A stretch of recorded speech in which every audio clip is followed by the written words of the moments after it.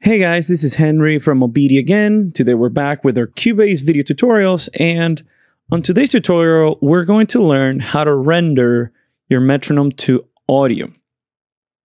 Now you might be asking, well, why do I need to have my metronome or my click render as an audio track?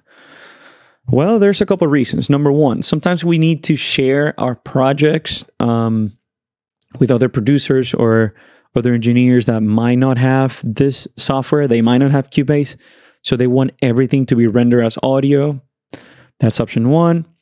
Option two, if you're creating playback tracks, okay, you're creating tracks that you're going to be used for playing on top of it while performing live, you're going to need a metronome so that musicians can listen while they're playing, so everyone's playing synchronized, especially if you have like background tracks from instruments that are not being physically played, but maybe either you're shooting them from a laptop or a sampler or something like that.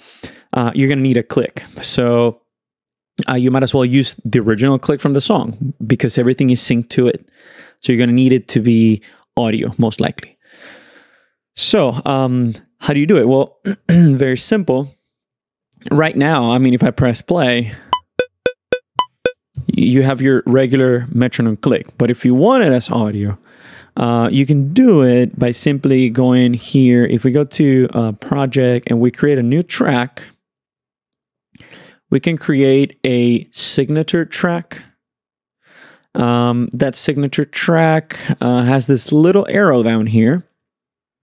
If you click there, you can have render audio click between locators. So before we do that, you need to make sure that your locators are there.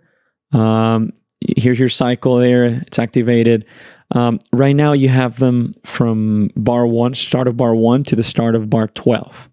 You might want to do it for the whole song. So let's say your song has, 105 bars. You would drag it all the way there, supposing the song is within those limits. And then you can go into that signature track that we created and then press on that little arrow pointing down, and then render audio click between locators. Click there and check what happened. A new audio track was created. This new audio track, it's called Audio Click 01. If you zoom in, it's literally just click, click, click, click, click. As a matter of fact, let's go ahead and turn off that metronome that we have and just play back. I'm going to solo it so it's obvious. I'm going to solo that track and see what happens. So it's literally just that click, but it was rendered to audio. You can now share this with whoever you want. But now another cool feature of this, if we go to your console, you have it as an actual track here. So you could, if you wanted, mute it, or lower the level, or crank it up. It's totally up to you. It just, at that point, it's just another audio track, just as if you had like a vocal track or a bass, a guitar.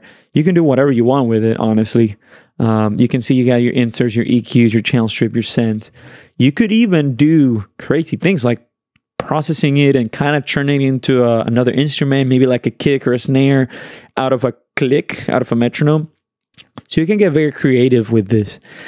But in general, just keep in mind that if you're going to be creating playback tracks or sharing your individual tracks with a producer that is maybe not using Cubase but another DAW, you might want to render everything to audio, including the click. So that's it for today. I hope this tutorial was helpful to you guys. If you have any other questions, please call us from OBEDIA and PC Audio Labs, and we'll be happy to help you.